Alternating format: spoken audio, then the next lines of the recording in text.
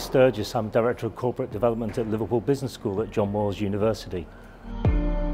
The event was looking at the performance in organisations through people and the power of people. And I think it was great getting everyone together.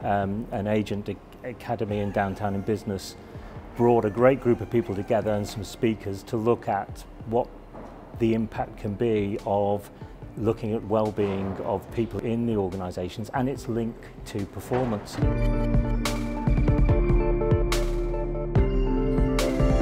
Of course, I said at the start what happened just a week last Monday. The government announced its industrial strategy, and that whole strategy is around trying to increase the productivity within the UK, and the recognition that some of our best organisations are some of the best international organisations. So we have practices that are the best in the world, but we have a long tail of organisations where productivity isn't there.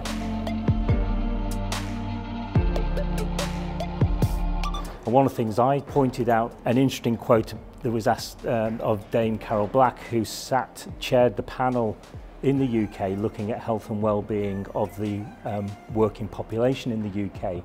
And she said, if there was one thing I could do after looking at all the evidence of well-being in the workplace, if I had a magic wand, if there's one thing I could do, it's to improve the relationship between managers and employees, because that makes a dramatic impact on health, well-being, and crucially on performance.